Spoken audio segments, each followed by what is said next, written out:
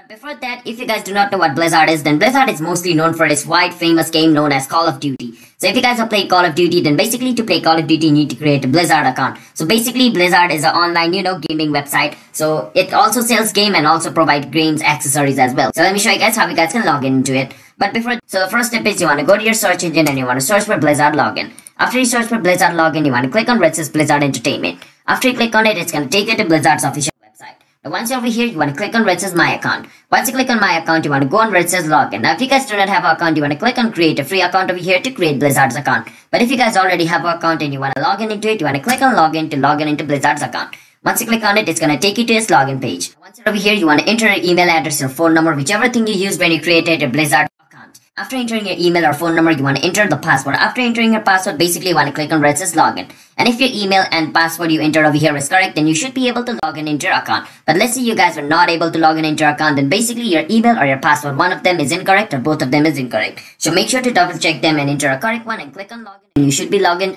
into your Blizzard account. But if you created a Blizzard account using Facebook, Google or Apple ID, then you need to select these logos. If you created using Facebook, click on Facebook. For Google for Apple ID or Apple.